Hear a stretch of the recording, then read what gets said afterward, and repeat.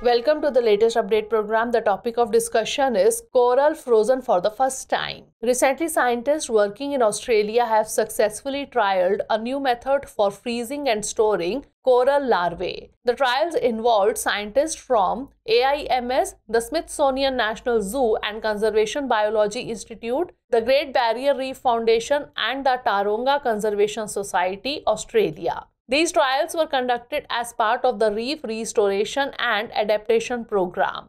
This successful trial could help rewild reefs threatened by climate change. Scientists used the cryomesh to freeze coral larvae at the Australian Institute of Marine Sciences, or AIMS. The new lightweight cryomesh can be manufactured cheaply and better preserves coral. The coral had been collected from the reef for the trial, which coincided with a brief annual spawning window. Cryogenically frozen coral can be stored and later reintroduced to the wild, but the current process requires sophisticated equipment including lasers.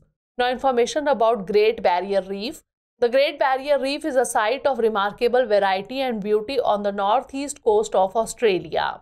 It contains the world's largest collection of coral reefs with 400 types of coral, 1,500 species of fish, and 4,000 types of mollusk. It also holds great scientific interest as the habitat of species such as the dugong, that is sea cow, and the large green turtle, which are threatened with extinction.